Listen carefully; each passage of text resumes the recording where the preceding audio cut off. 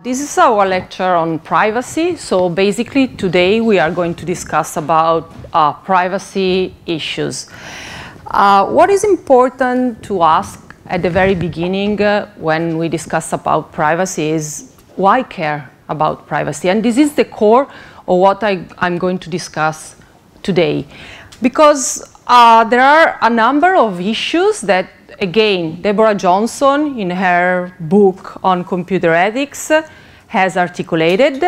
And these issues are strongly related to the technologies, the information and communication technologies, which are the core of this course. So basically, what we are going to discuss is how the very notion of privacy is related and problematized in the case of information and communication technologies. And we will try to answer a number of questions. Of course, these are huge questions, very open, so I'm not sure I will be able to answer all of them. But questions like, what is the value of privacy, if there's any value in case of privacy? Or what happens when privacy disappears? What are the consequences of the disappearance of privacy? Or what are the consequences into individuals and societies about the constant surveillance of the societies in which we live in? And we will try to articulate a little bit better the idea, the notion of surveillance society. Okay?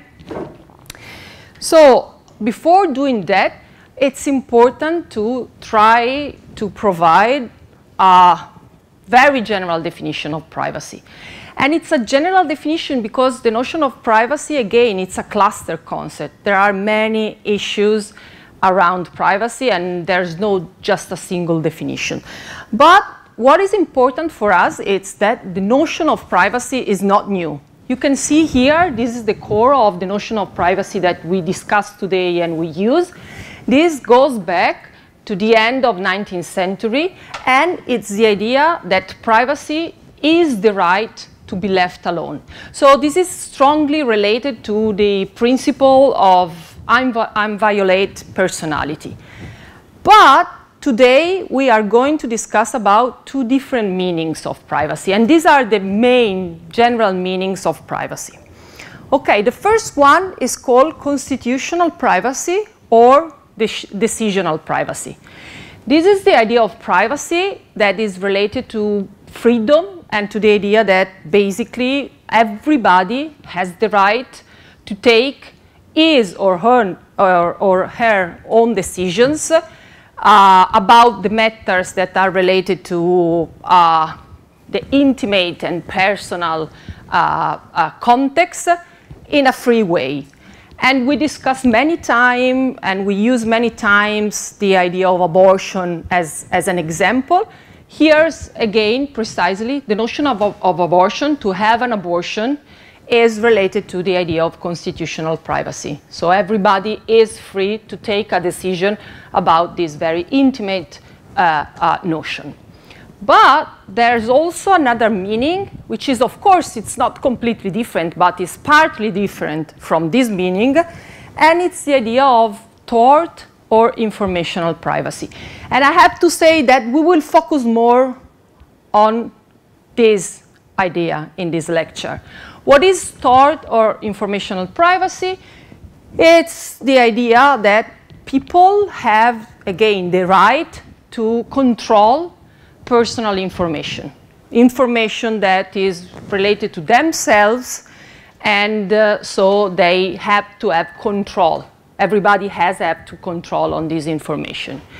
And a very simple example is the case of the information then, our personal information that is disclosed on social media. Okay, so this second notion of privacy is very much related to the notion of information, okay, related.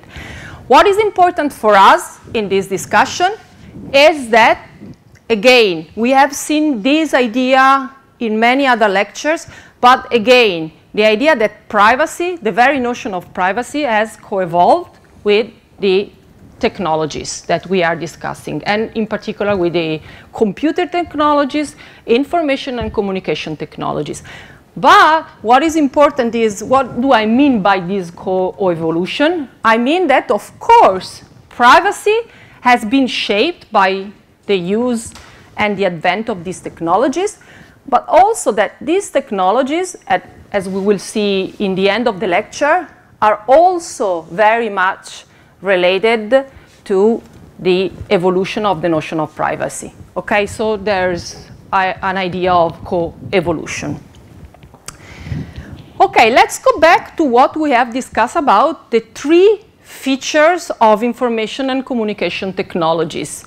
We have introduced ethics in the context of information and communication technologies, and we have seen that these technologies have three main features.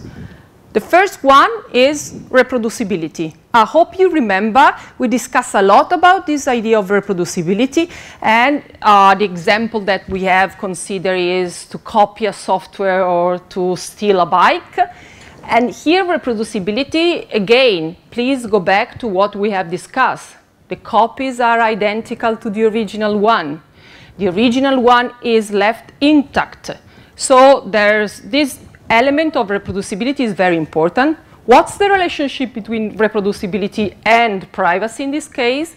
I think it's very important for us is that information can be very easily reproduced. And this is, of course, has an impact on privacy because it's very easy to manipulate, it's very easy to store, it's very easy also to distribute. And this was the first characteristic. Then we discuss about identity conditions. What's the matter of identity conditions? We discussed that we can have different identity conditions, that the very notion of identity is different in the case of information and communication technologies. I think that here, when we are going to discuss about privacy, what is very important for us is the idea that basically most of the activities that we do online are not anonymous. We can be tracked in several ways. Okay, so this is a case in which, of course, this lack of anonymity, this being tracked every moment, has again a very important impact on privacy. And then the third feature, the third characteristics is the information flow, the type of information flow that is different from traditional media. We have a diversity of information channels. We have many-to-many, one-to-many, or one-to-one, okay? And so we have to take into consideration these elements. These are very important elements. But let me add something more specific about the type and the diffusion of information that is very useful when we are going to discuss about privacy. First of all, there's a matter of scale of information. This is very important. Much more information is collected, and it's very easy to collect this information. It's very easy to maintain this information. It's very easy to share this information, to manipulate, to use this information. So again, here, this is not new, of course, but it's the degree of this scale that is new, okay? And it's very peculiar of this particular socio-technical system. Then there's an issue about the type of information. We have many examples of new types of information that didn't exist before the invention of a particular technology. Like, for example, the transaction-generated information didn't exist before the invention of this technology.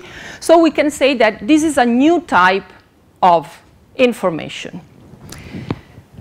Then what is important also is related to the distribution of information. So because it's very easy to store and to collect this information, we have a situation in which this information is distributed more widely and more easily in a sense. Once the information is about an individual or about a group of individuals is recorded on a server, for example, then can be given away, can be used by others, can be stolen, can be manipulated in many different ways. And this is also very important. And this has to do with distribution. Then there's a matter of endurance of information. What is endurance in this case?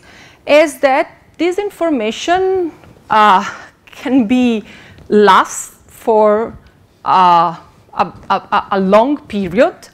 And when information is stored electronically, also because this kind of storage is not so expensive, there's no incentive to get rid of this information, okay? I think that you know very well that, of course, also these types of support in which we can store our information can experience some problems. And we know very well that sometimes to have information in books, in physical books, can last more than electronic type of storaging. But what I think is very peculiar and very important in this case is the fact that there may be little incentive to get rid of this information, because we can see that, of course, supports are different and the occupation of space, of physical space is different.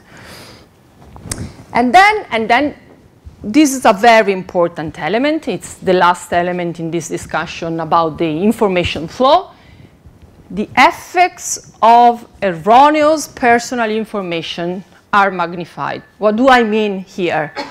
That the erroneous information can spread out so quickly that it's impossible to keep track of this path.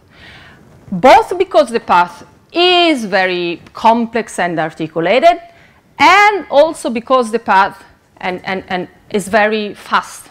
This process is very fast and is very articulated. So what I want to stress in this discussion is that we have to keep in mind all these elements. So we started in general with the idea of reproducibility of information in this context. Here we have articulated in a more precise way some of the issues of the current information flow, and all these issues are important in our discussion about privacy. Okay, now I want to discuss more about the ethical issues in the discussion of privacy.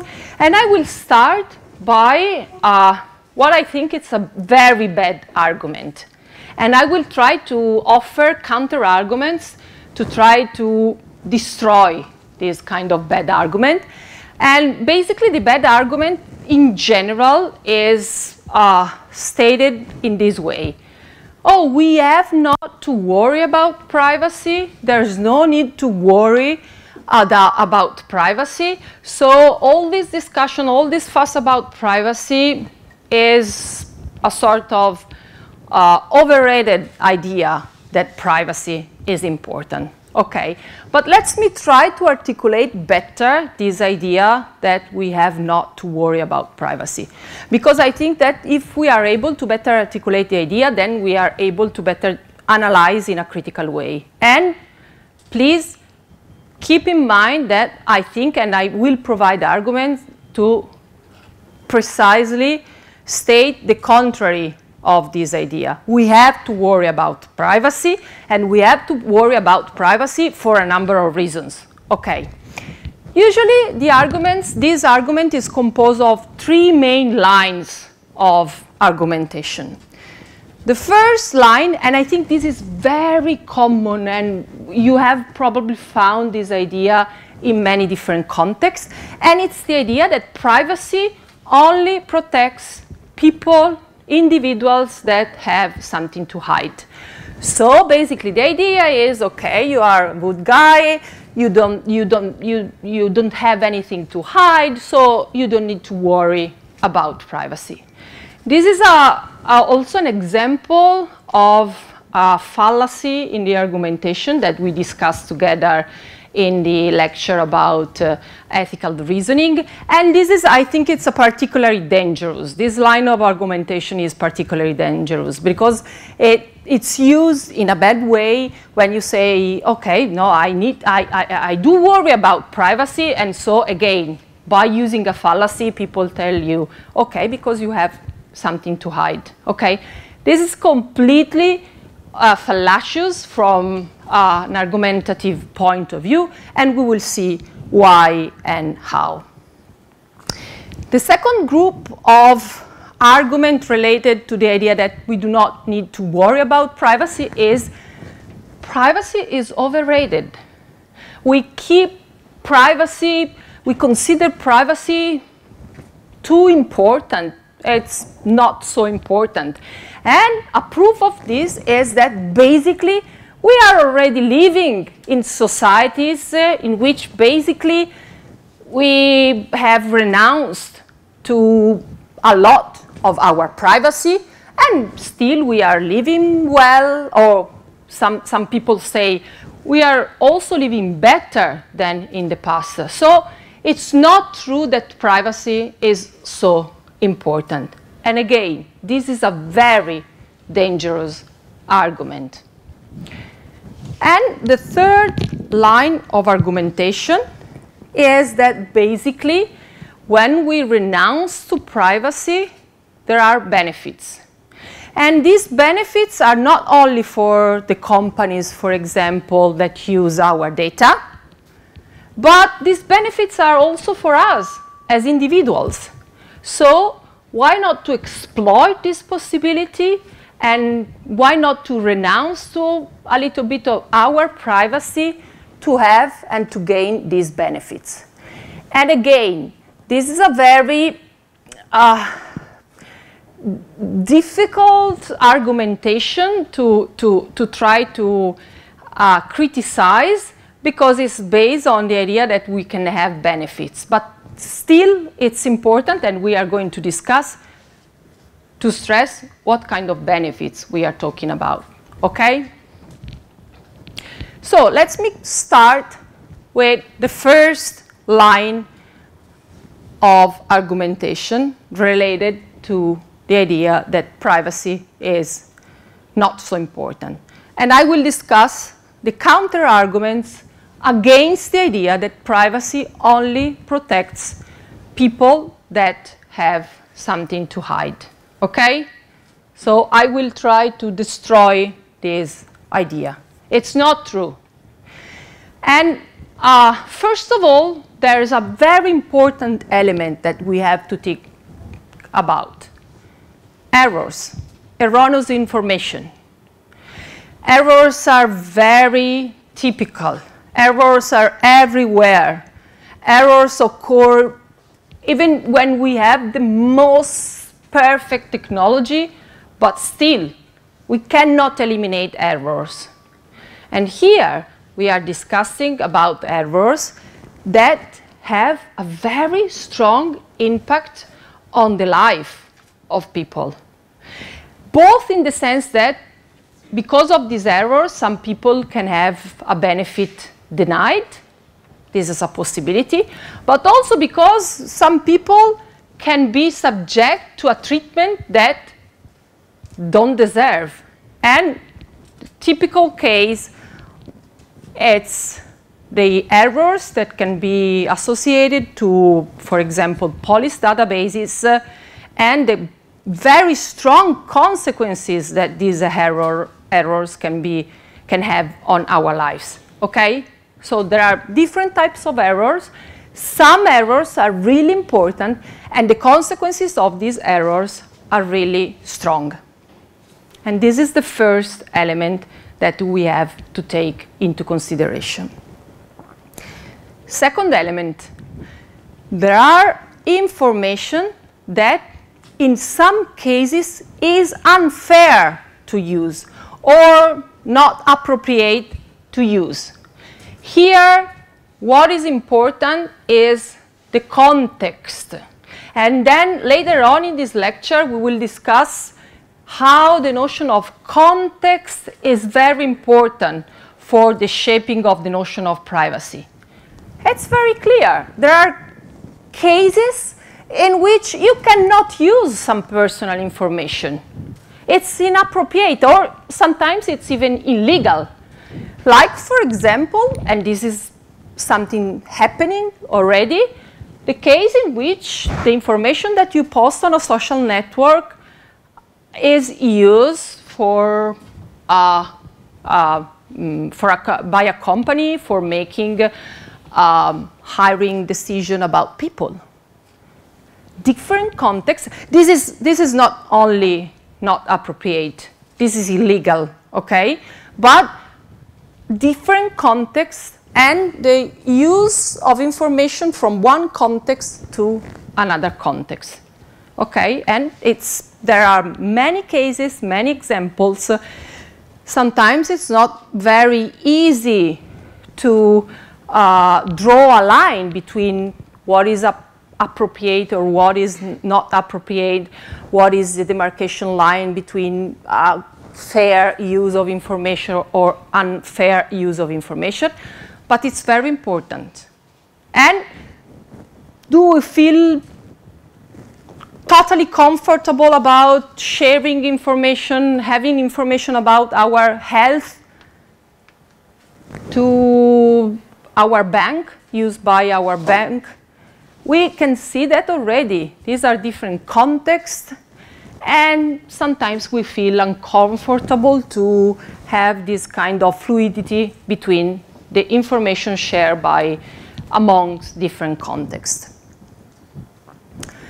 Let's consider now the second part of the argument. I recall the point was to try to criticize the idea that we do not need to worry.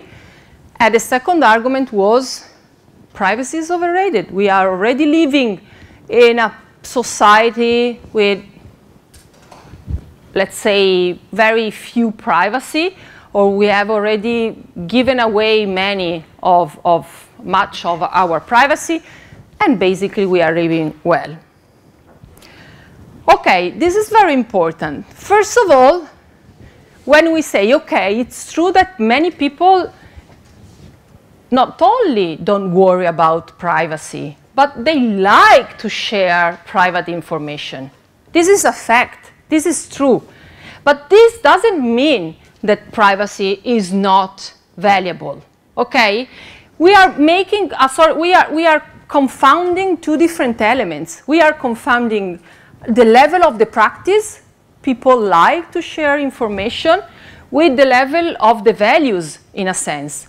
And I think that this is important, because if we recognize this point, we can say, okay, this is the reality. We observe, we see that many people don't value privacy. It's true. But this is because maybe these people are uninformed, are naive, or they can be wrong. They are not aware of the importance of privacy and the consequences, and the importance of the consequences related to privacy issues. Okay, so we cannot just say, okay, people like to give away information, so privacy is not valuable. Okay, that's very important.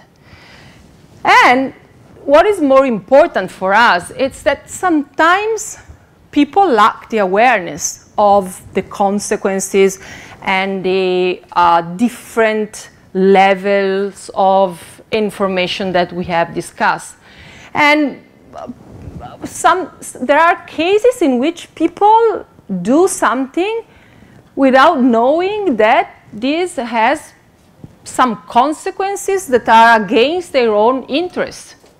Again, this is a fact. So it's a fact, but it doesn't mean that privacy is not important. There are cases in which we are not so fully aware of the complex interrelation between privacy and technologies that we act in contrast with our own interests. And this is also more subtle in the case of the current information and communication technologies, and we will also consider it later. It's subtle because sometimes we have no choice. Okay? What does it mean to have no choice? It means that when we want, if we want to use a service, then we have to give away some information. Otherwise, the consequence is that we cannot use this service. There's no other possibility. And it's true that, in a sense, we are always free to say and to decide, OK, I want to use this service in this case. But it's true that sometimes we are very used of using these services, and it's very difficult to decide, OK, I won't use any service anymore. Okay, it becomes a radical choice in a sense. Okay, and what is very important is that sometimes we think that a choice has an impact only locally, and we say, okay, I'm free. I decide that in this particular case, I'm totally aware of giving away this information. Okay, I know the context, I agree with this, but what is more difficult to understand is that a choice related to a local sharing can have a strong impact also from a more global point of view. And this is important, and this goes back to the features of information flow that we have discussed before. This is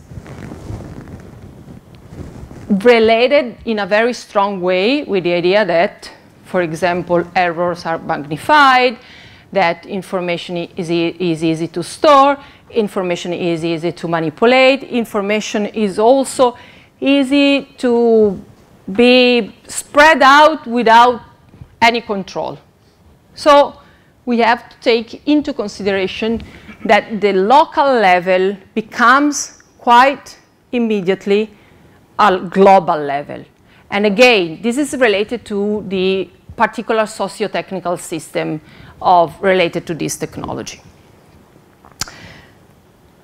Let's consider the counter-arguments related to the third element of discussion. Again, the general framework is privacy is not important, and this is the third articulation of this idea. And people that think that privacy is not important sometimes say, okay, privacy is not important, or better, is not so important, and anyway, we are having some benefits in exchange of our privacy. Okay, and these benefits are not only for the companies, but are also benefits for us. And I think that here the issue is very big, and it's an issue that, of course, is not only ethical in the strict sense of the term, but it's more political and, let's say, more general than many of the other issues. And it's related to how the information that companies have about ourselves is used to serve us as clients, is used to shape us as clients, or is used to shape us as, in general, individuals that most of the time have to be clients. Okay, so this is a very important issue. And I think that most of us today perceive that this line between to be served as customers and clients and to be used as customers and clients is a fuzzy line in many cases. And the second issue is, again, related to the context. Are we really sure that these organizations, companies, even states are using this information appropriately related to a specific context to take decisions about individuals, or these different contexts of information are mixing up, and basically we are not aware anymore of different contexts and different rules related to the different contexts. Then here we can say, okay, let's consider, this is just a possible approach. Let's consider a utilitarian framework, okay? And let's say, okay, in a utilitarian framework, what we want to have is to try to maximize the total amount of happiness for the greatest number of people, okay?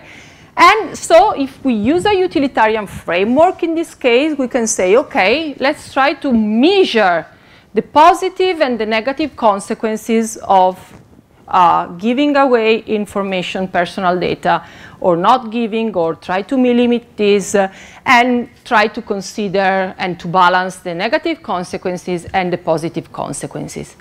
But this is a possibility, but we will see that there's more. It's not only a matter of individual choices, but it's a matter of social choices. And this is very, very important. Okay, let's now move to the idea of privacy that basically is the idea of privacy that we have discussed so far. So far, we have discussed the idea that privacy is an individual good. What do I mean by an individual good? I mean a good that is very important for the essence of individual that we have in mind, at least in some or the most of the Western societies. What's the point here? Privacy is important because it's related to other concepts and ideas, like the concept of autonomy, the concept of equality, that represent in some way the essence of the humanity in this idea. But basically, so far, we have discussed privacy as the idea that, okay, everybody should be responsible about their own personal information and how much we want to share about it. And this is true, but please remember that we have discussed at the beginning of this course that privacy is not an essential value, okay? We have discussed privacy as an instrumental value. This is very important. What do I mean by instrumental value in the case of privacy? An instrumental value means that privacy is not important per se, but it's important because of the values that are related to privacy, and that if privacy disappears, also this has an impact on these values. And let me provide two examples. These are examples discussed in the literature, and I like that these examples are, in a sense, a discussion about privacy that is, let's say, distant from the current information technologies that we have today. And this example, the first example, is a paper that discusses how privacy basically is important to let develop ideas like friendship, intimacy, and trust. If we do not have privacy, we cannot develop these ideas. In societies that are under constant surveillance, basically people are not able to develop these ideas. And this has been further elaborated some years after in a very nice paper that doesn't discuss anything about technologies, but elaborates the point that privacy is essential for the diversity of relationships. Basically, the kind of relationships that we have is based on the information that we share. Here we have a relationship. I'm your instructor, you are the students of this course. We share some information, but we do not share some other information. Then you go out, you have friends, you share some other information with friends, you share some other information with family, with your partner. So we have a diversity of relationships in our lives that are strongly related to the different levels of information that we decide to share. And this is a nice paper, again, because I think it's a good starting point to discuss about the very essence of privacy without discussing, without taking into consideration any technology. So privacy is important, not only because we have this type of technologies today that we have discussed, but privacy, according to this idea, is an instrumental values for some other important values, okay? And also, I don't know if you are reading the book, The Circle, but that a large part of the book is precisely related, or at least a part of the book is precisely related to this idea of privacy and sharing information. And in the book, you have many examples of, let's say, the absurdities and the problems that you have in societies in which you decide to share all your personal information, okay? In particular, not only the bad consequences, but also the problems related to the diversity of relationship. Okay, so far so good, but what's the problem if we just stay at this level? Okay, I hope to have substantiated the idea that privacy is important. I've discussed many of the possible counterexamples, and basically I've tried to demonstrate that privacy is important, is an individual good, is very important for individuals, and plays an instrumental role to support, I would say, generally important, recognized values by people. The problem is that, and let me go this way, okay? Then I will just skip a slide and go back. The problem is that if we stay only at the level that privacy is an individual good, we have a situation like this.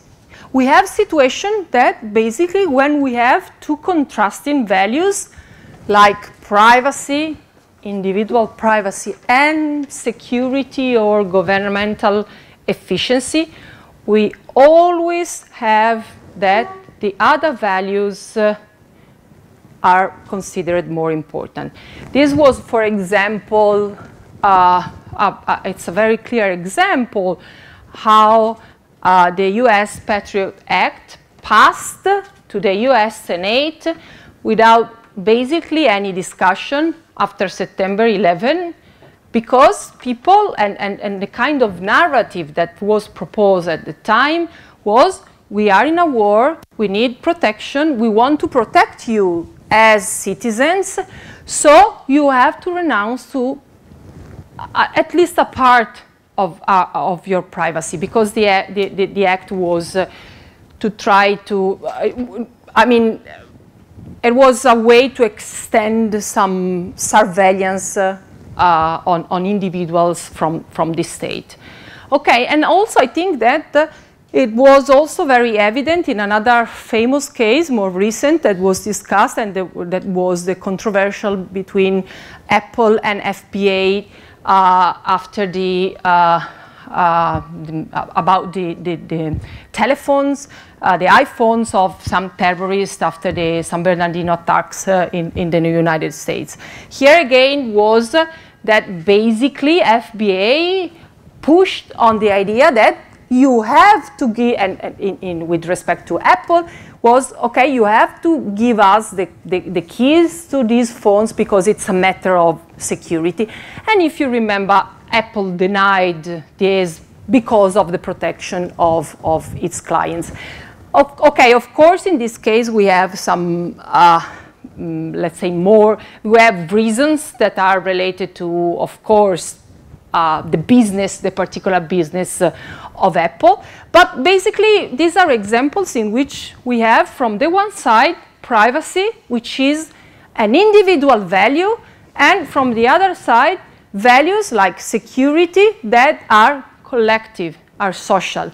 And when we put these values in these ways, we have a situation in which the social values, the common values, always wins.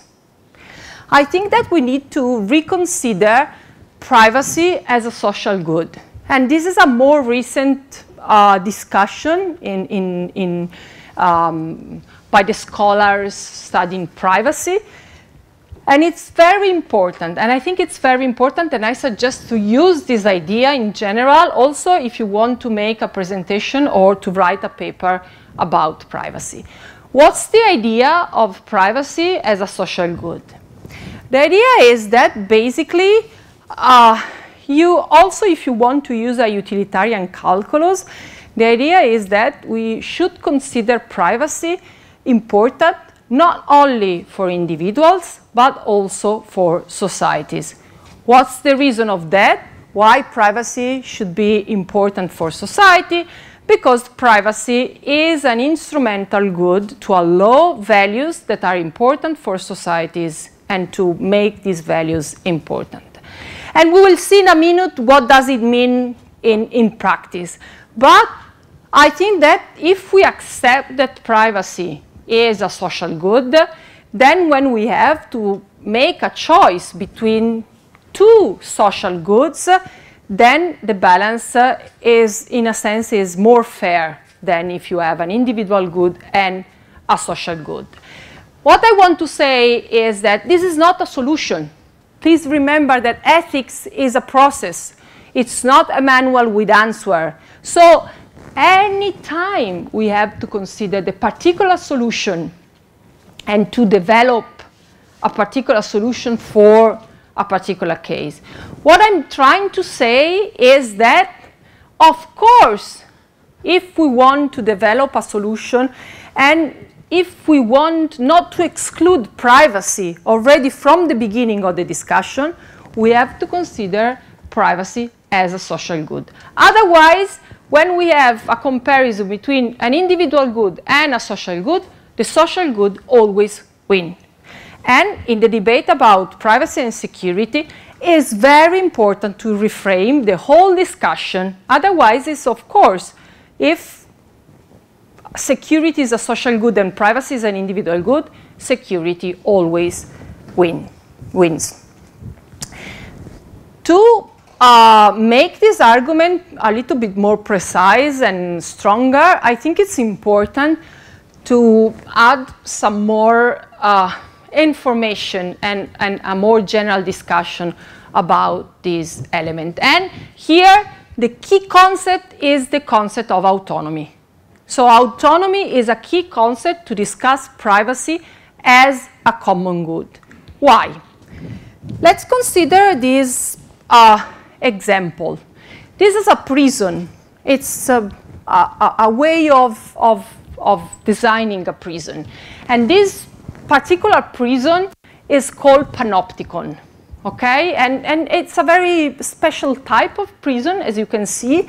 It's a prison usually made with a round shape, and a tower in the middle, and the cells are all around. And this is, and I will say more about this prison, but basically a very much used metaphor today is that basically current societies, information societies today's are sort of panopticon-like societies, are societies in which we are under constant observation. Why? Because basically this is a way to implement this idea of panopticon is used because panopticon was used exactly to implement this idea. You have the guard in the middle of the prison. You have the cells all around the prisons. So you have one single guard, and all the cells are made of, have the part in front of the guard made of glass. And basically the guard tower can see all the cells just being in the middle of the prison. But what's more in this kind of metaphor is that basically prisoners could not see the guard in the tower. So prisoners, in a sense, don't even know whether the guard is in the tower or is not in the tower. They even know if they are actually observed in that particular moment or are not observed in the particular moment. But what's the consequence of this shape of the prison? I think it's very obvious. The consequence is that basically all the prisoners believe that they can be seen. They don't know, but ideally they can be observed any moment, and basically they adjust their behavior and adhere to the norms of the prison because they have the idea that they can be observed. So this is a clear example and that's why this metaphor is used. The metaphor is used because it's very simple, and I think it's very also dramatic in a sense. It's a metaphor in which basically the element that people want to stress is that basically we are living in societies in which we don't even know to be observed, to be under surveillance, but anyway, because we know that there's this possibility, we adjust our behavior. We are not autonomous anymore. We are not free anymore because we have to adhere to the general norms of societies, and we are, because we perceive that we are under constant surveillance. I don't know, I don't know if we don't have time to discuss if this is a good metaphor or a bad metaphor, or better, if this metaphor works or doesn't work, or until the degree to which this metaphor works.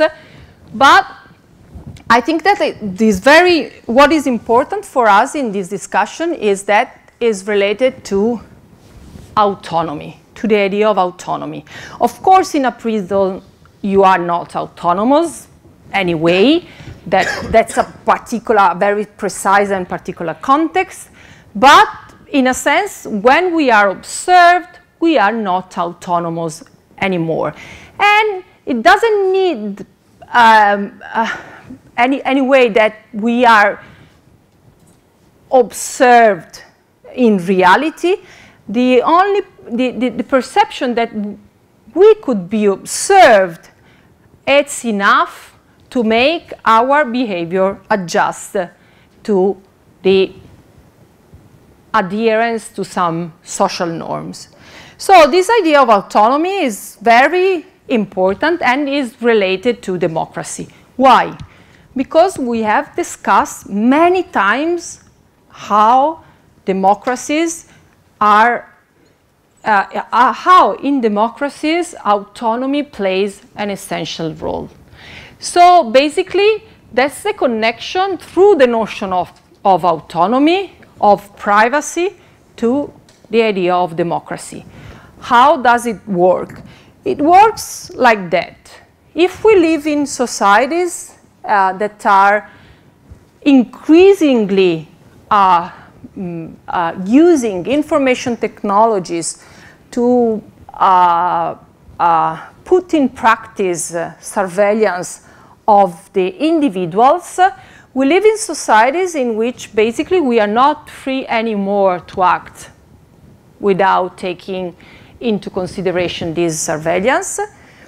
And basically, there are two problems. First is the problem that is related to the effect on our freedom. We are not free anymore. We lose our autonomy. But then also there's a second element which is very important. Who are our watchers? And how do these watchers decide to observe the behavior? What are the values that are used to evaluate these behaviors? And both elements have a very strong impact on the traditional notion of democracy. again, I don't want to say that, okay, we should stay on the traditional notion of democracy. Okay, I'm not discussing this point. What I'm discussing is that it's very important to be aware of the connection between this idea of observation, autonomy, and the idea of democracy that we have. Then we can decide that we want to have another idea of democracy, we want to change this idea. But what is important is that if we accept the idea of democracy that we are using today, we have to accept that individuals have to be autonomous. Otherwise, basically, democracies cannot exist. Then, of course, this is very difficult because it's difficult, the very notion of autonomy, the degree of autonomy. Many times, and this is also related to freedom, many times in this course we have discussed, okay, are we really free? Is it true that we are free, but we have many, let's say, influences? We lived in a way that is influenced by many factors that, in a sense, we are not free. But I hope that you can observe that in this case, these two elements are very strong. Okay, there's a shift from traditional ideas that is a very strong shift. And this is why, in a sense, I'm arguing that privacy is not only an individual good, but is a social good.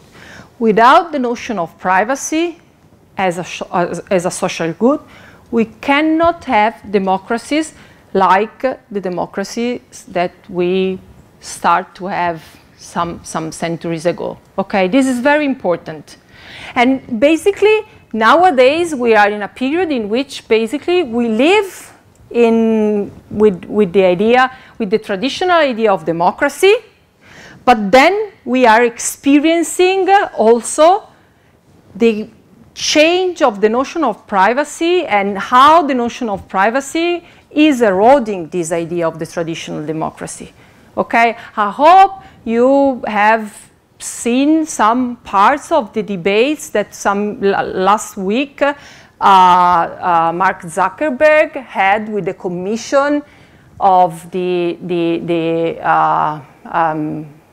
US representatives, and how, of course, you can see the contraposition with two very different ideas and two different systems of values. Okay, then you can say, okay, but there are many other matters in this case that are important. It's true, but it's true also that we are living precisely in a moment in which some traditional values like democracies, if we think that democracies are important, and new practices like the way in which we deal with privacy issues are in contrast and are causing a lot of problems, okay? Not only individual problems, but problems that we can frame as collective problems, okay? It's not just my matter, your matter, or the matter of somebody else. It's a collective matter. Okay, now I want to add another point, and then I will discuss some possible strategies. So I don't want to be only disruptive in only criticizing and without any positive proposal. So I will discuss some of the possible strategies to deal with these problems of privacy. But let me add another point, which is, of course, derives from the idea of privacy, but is, again, something that has an impact on our lives individually and collectively. So, and here again is something that we have just discussed in this class, and it's the idea that, of course, the problem is not only that we are being tracked and monitored and so on, but the problem is that these decisions are not subject of public discussion, okay? These decisions are not the result of a democratic process. And this is exactly the same argument that we have discussed in the lecture presenting the moralization of technologies. The idea that we can have technologies that promote positive effects, that is good, of course, but that these decisions are not made on a democratic basis. Companies decide, group of peoples decide, but they are not the object of a democratic process. And here is the same. There's no public discussion. It's not a matter of negotiation. It's just something that we experience and whose results we experience, but in which we cannot say anything, basically. So this is very important. And also, this relates to the notion of invisibility. If you remember Jim Moore, in the paper What is Computer Ethics, introduces the idea of the invisibility factor. And he says that computers and the types of abuses that we can do by using computers are subjected to what he calls the invisibility factor. Here, invisibility is also an element that we have to take into consideration. And in particular here is the invisibility of the, let's say, of the norms that are used and by using which these decisions are made. Okay, they are not public, they are not open, they are just there, used, but without a public discussion. Okay, let's try to see the positive part of this discussion. Okay, I hope to have stressed how privacy is important, how privacy is important not only at the individual level, but more, let's say, at a collective level. Why? Because privacy is essential for autonomy, and without autonomy, basically, we cannot have democratic societies. So we have to consider in the debate about the balance between two conflicting values like privacy and security, both values at a collective levels. What we can do today about all these issues related to privacy? One possibility is, let's call it the traditional possibility about the traditional strategy. And to show you how this strategy is, let's say, traditional, I will present some of the articles of a code of conduct that was conceived in the 1970s. So basically in a moment in which people didn't experience the type of technologies that we are experiencing today. And this is the Code of Fair Information Practices, published in 1973. And I think that basically it's already there. Everything that is important is already there. And it's that, okay, there must be no personal data recorded just as a secret. Everything, if there's something that is recorded, should not be a secret, or that it must be clear how information is used, cannot be used, cannot be collected for a purpose and then used for another purpose, and should be that people are aware and they have to give their consent to the use of the information. So information cannot be used without the consent of the people affected by, and also the people to whom the information is referred. There must be a way for individuals to correct, to amend information which is not correct about him or her. And basically, any organization should be responsible and must assure that the data are reliable. I think that more or less these are issues that we are very worried today of. And basically, we could say it's already, everything is already there in this code. But we have two problems in the case of codes. First, codes are just suggesting good behaviors, but they are not legally bounding. Okay? So that's a way to suggest that should be in this way, but it's not the case that if you do not this, then you will have some consequences in legal terms. Okay? That's the first issue. And so we are not sure that everybody is able to respect and is willing to respect these types of approaches and strategies. And then there's a second problem. And the second problem is, okay, this was written and published in 1973. What's about today? And I think that in Europe, we experience a huge gap between the code, the legislation, also if you think about the more recent regulation about privacy in Europe, and the technologies, and the fact that already the socio-technical system is moving to one direction, and there's a body that tries to regulate this huge socio-technical system that is very difficult to regulate, and you know that sometimes is impossible.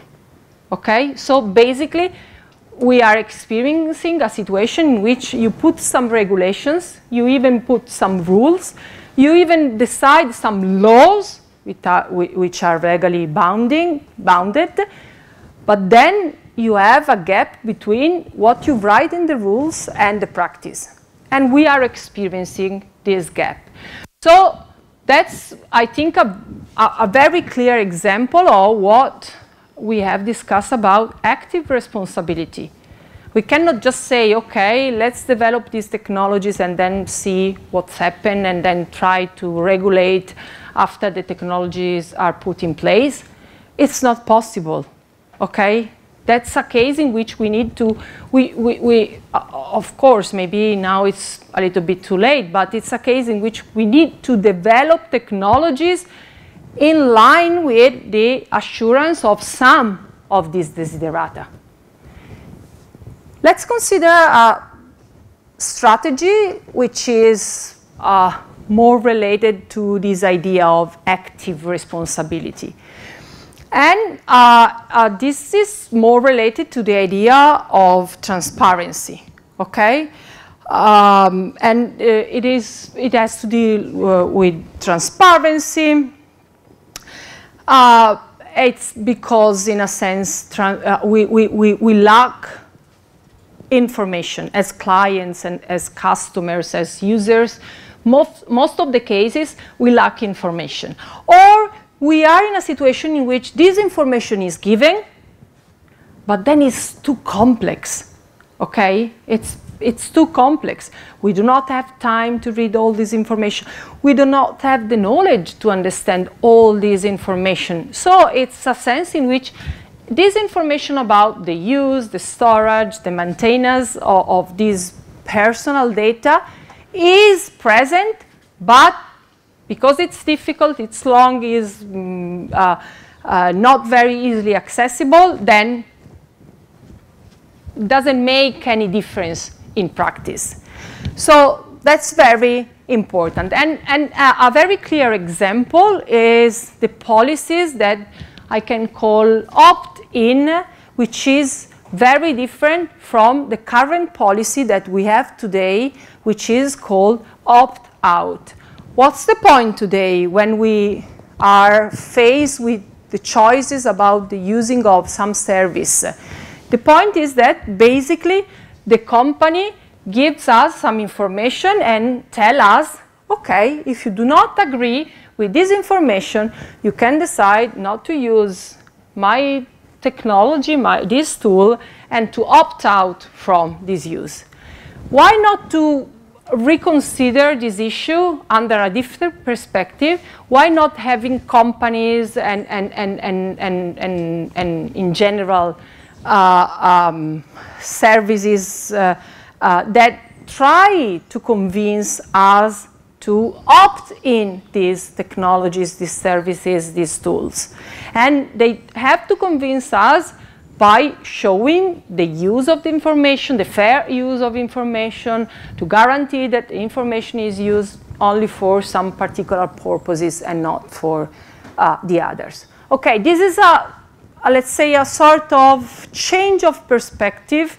It's a radical change of perspective that has to do not only the way we users can interact with this problem, but I think it's very important because it has to do also on the way that professionals, people that design these systems, should consider in the design of these systems. So this is a design problem in a sense, and it starts from a requirement which is different from the usual requirement. So, and it's the idea that these companies have to inform us and to convince us to opt in. And the third type of strategy is particularly related to you. It's for you, to you in the sense that you are the future professionals, people that are going to design new socio-technical systems in a sense. And in a sense, we want already from the beginning to take into account. Ideally, we should like to have already from the beginning to take this element, this problem into account, okay? And it's very important the role that, for example, computer professionals have in designing systems that can protect privacy. This is what is called privacy by design in the current debate. There's a huge discussion that privacy by design doesn't work ideally, that there's always some margin of risks related to privacy. But privacy by design is the idea that you start already in the design of a system, of a technological system, to protect privacy, because you recognize that privacy plays an important role, and so you design a system that takes into account this important role. So a system that doesn't allow some possibility that are in contrast with the protection of privacy. And you know very well that the way in which an architecture of IT system is designed plays a very important role in protecting or not protecting data and privacy related to this data. And I think that this type of strategy is important because, in a sense, because you are the professionals and you are the experts about all these issues, you know very well about the security and reliability of the system. So you are the best people to try to design systems that are compliant with some of these values. And this is an example, again, of something that can be used today. It's a code for computer professionals, and I want to mention, because this code was already, it's the code of the ACM. ACM is one of the most important computer associations in the world, Association for Computing Machinery. It's a code that they started to develop many years ago, but it has been revised recently. And it has been revised, and there's a very nice part related to individuals' privacy and to the protection of individual privacy. which is, I think, it's not very different from the code of the 1970s that we have considered. What's different in this code is that basically the people writing this code, they have considered they are computer professionals, but also experts in ethics, and they have considered more recent technologies, the situation that we have today. And for example, a very important point is about the security of data, and also you can see that there are more part of the code that are very specific with respect to the code that we have analyzed before, like, for example, to determine the required retention period of the data and something like that. So if you are interested, you can have a look of this code. And just to summarize what we have discussed today, it's not true that we do not have to worry about privacy. We do have to worry about privacy.